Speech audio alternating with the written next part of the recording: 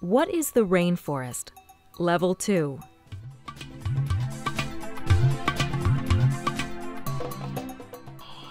Rainforests are not seen in your backyard and maybe not even in the country where you live.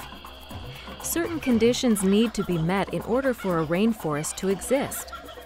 First of all, there must be a warm climate. Many of the world's tropical rainforest regions are located on or around the equator, or the tropics.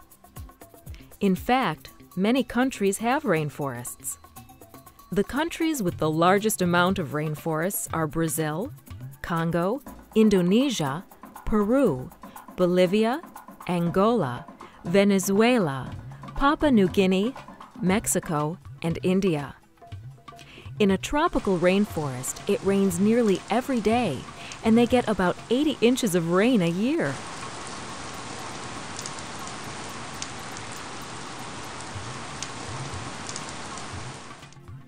These rainforests have an average temperature of about 85 degrees Fahrenheit or 29 degrees Celsius. Rainforests cover about 6 to 7% of the Earth's surface and contain more than half of the world's population of plants and animals.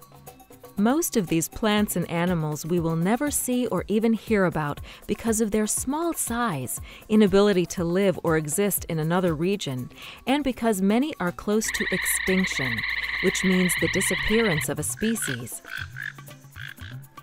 The largest rainforest on planet Earth is located along the Amazon River basin in the continent of South America.